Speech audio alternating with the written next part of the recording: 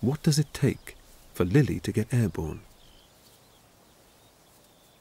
To find out, Lloyd and Rose have enlisted the help of bird expert Professor Graham Martin and high-speed cameraman Mark Payne-Gill.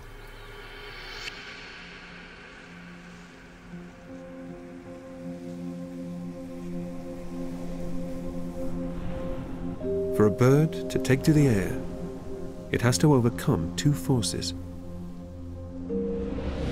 Gravity, the invisible pull that keeps us grounded, and drag, which is the resistance we experience as we move through the air. Birds use their wings to create lift and thrust.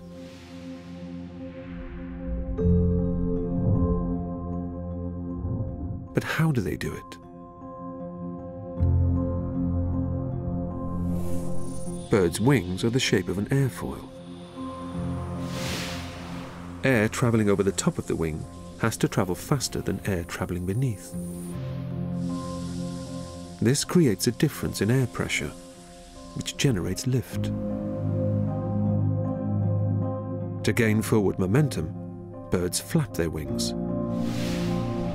This makes the air flowing over them spiral off the trailing edge.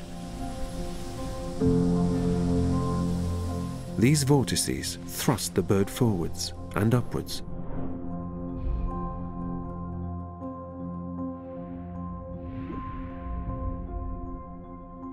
These are the basic principles of all flight. But what's so unique about the way owls fly? We fly quite a few different types of bird, varying sizes. But the one thing I notice about the owls is they always appear to be a lot slower when they're flying than the other birds. Well, all birds have got different wing shapes and they can fly at different speeds. It's just like aircraft. So if you look at the wing size of a barn owl, it's actually got a very big wing, and so they can fly very slow, very controlled. To really understand the barn owl's slow flight, Lloyd's putting Lily to the test against two of his other birds.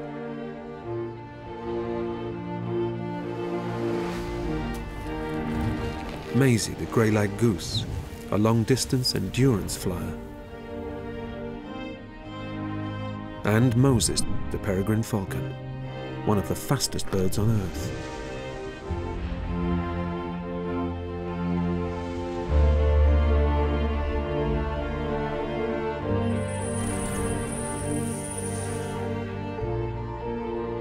The peregrine takes the lead. Its long and pointed wings are quite flat, designed for speed and maneuverability, which it needs to hunt.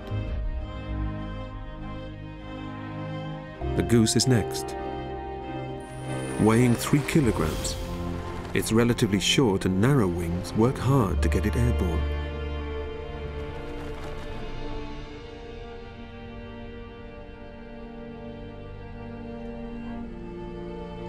The barn owl has the largest wings in relation to its body, and its airfoil is very curved, which generates a huge amount of lift.